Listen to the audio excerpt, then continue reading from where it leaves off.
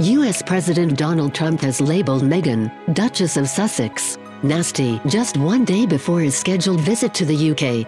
U.S. President Donald Trump has waded into the United Kingdom's political maelstrom days before he is set to embark on his first state visit there, calling Meghan, the Duchess of Sussex, nasty and saying Boris Johnson would be an excellent Prime Minister. Trump referred to the American-born Duchess of Sussex as nasty over comments she made in 2016 threatening to move to Canada if Trump won the White House. "I didn't know that she was nasty," he said of Meghan when read her prior criticism.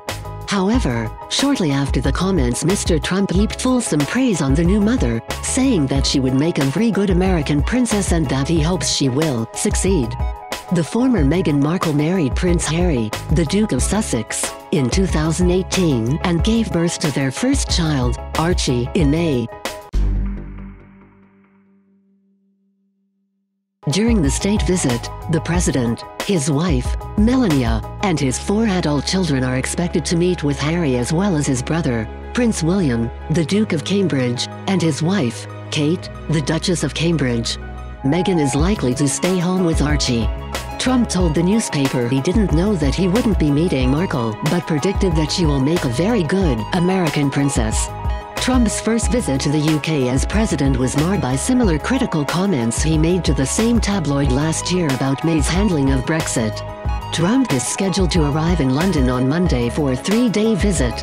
During last year's visit, Mr. Trump spent only a few hours in London and so avoided most of the protesters, although he did acknowledge he had been made to feel unwelcome and suggested he might never visit London again. In an interview with the British tabloid The Sun, Trump also expressed support for the controversial ex-foreign secretary in his bid to replace Theresa May, saying, "I think Boris would do a very good job. I think he would be excellent."